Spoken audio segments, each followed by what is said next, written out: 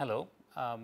Today we will be talking about fast Fourier transformation. This will be the first lecture in a two-part series.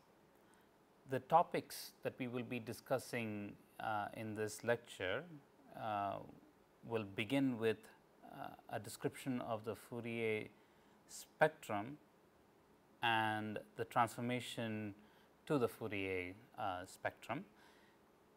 We will present this material in as unified a manner as possible, and for that purpose we will first talk about spectral analysis of Boolean functions. We will remind ourselves that a Boolean function can be represented in an alternative basis, the parity basis, which is, and the representation in that basis is called its spectrum, if you recall. We will then discuss the spectral analysis of periodic functions.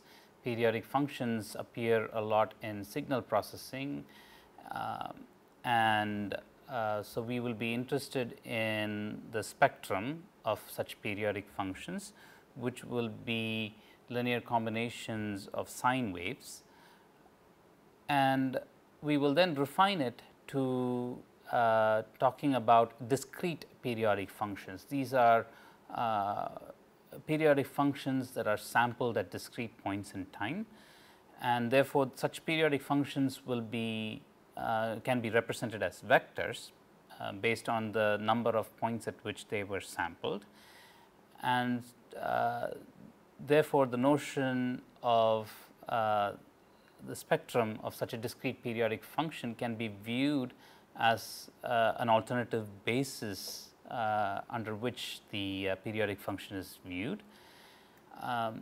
And this we will establish a clear analogy between the spectral analysis of Boolean functions and the spectral analysis of discrete periodic functions. This will give us a unified way to look at spectral analysis. And now that we have an understanding of, with an understanding of spectral analysis, we will move on to Fourier transforms, which are essentially algorithms to transform a vector from its standard basis to Fourier basis.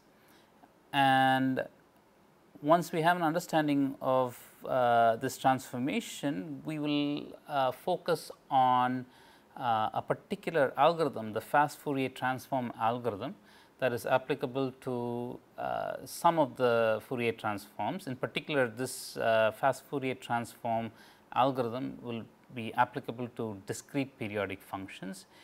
In addition, it will also be applicable to the Fourier transforms of polynomials.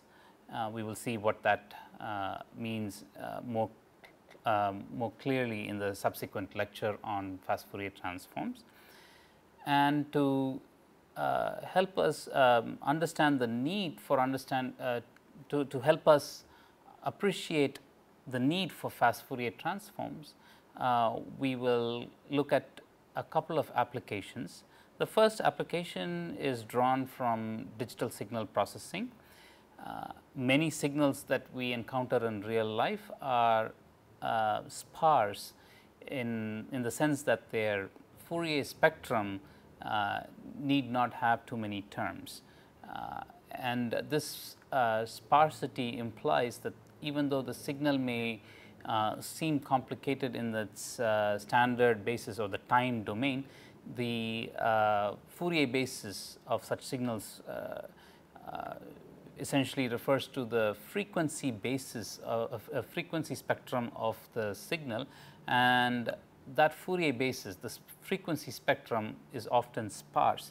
So, it is useful to convert a signal from its time domain to its frequency domain, and that will be our first motivating application. The second motivating application is fast multiplication of polynomials. We will notice that if you want to multiply two polynomials of degree d, then the typical algorithm would require theta of d squared time. However, we will describe a suitable Fourier transform for polynomials. We will then show that such transformations can, such Fourier transforms can be computed in O of n log n time, essentially using the fast Fourier transform algorithm. And in this transformed space, we will show that multiplication is much faster. It can be done in O of d time.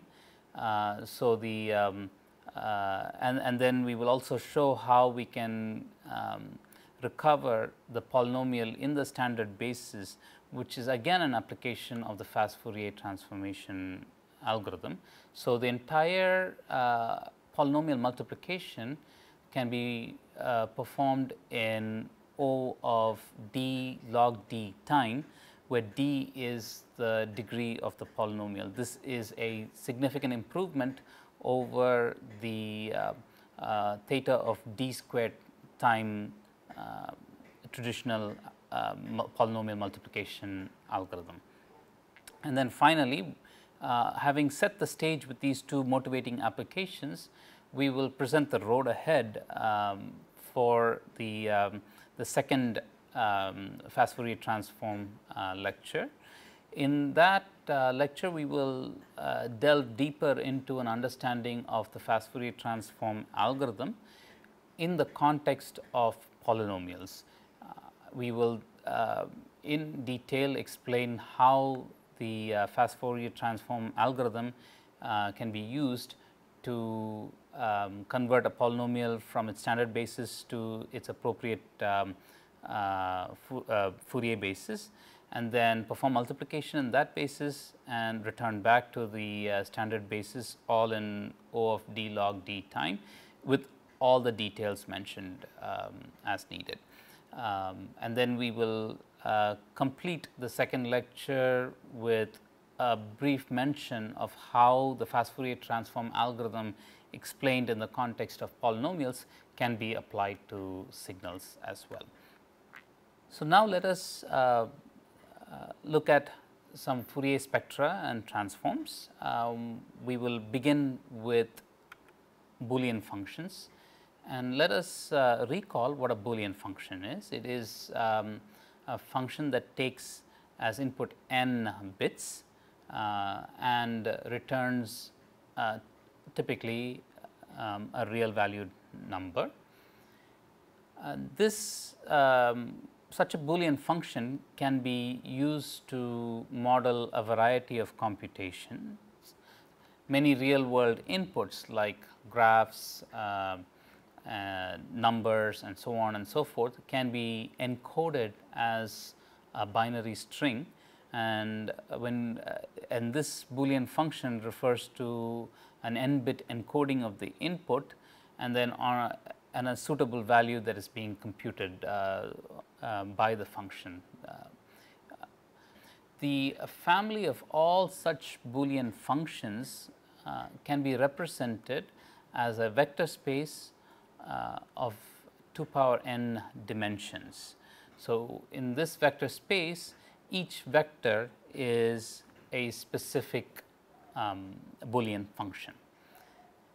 The standard basis for this vector space comprises the 2 power n Boolean functions, in which each of the basis functions outputs 1 for a particular input string. So, there are if there are n bits, there are 2 power n possible input strings.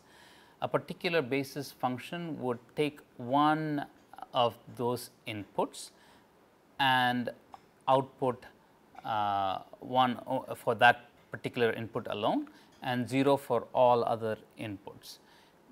Now, we looked into detail about how this basis function can be used to build any any function. So, any function can be represented as a linear combination of 2 power n such basis functions. So, we also have this alternative Fourier basis for Boolean functions. There will be 2 power n such parity functions that together form the Fourier basis. Each parity function refers to a subset of the n bits, and when all of those subset bits are 1 and others are all 0, that particular parity function will evaluate to a 1. And we looked into the details of how these parity functions are themselves an orthogonal form an orthogonal basis to this vector space. And a Fourier transformation therefore would be a transformation of a vector representation of a function in the standard basis to the vector representation of the same vector in the Fourier basis. What is the spectrum of this function? It is basically the coefficients of the particular function in the Fourier basis. That will be the Fourier spectrum of a particular function.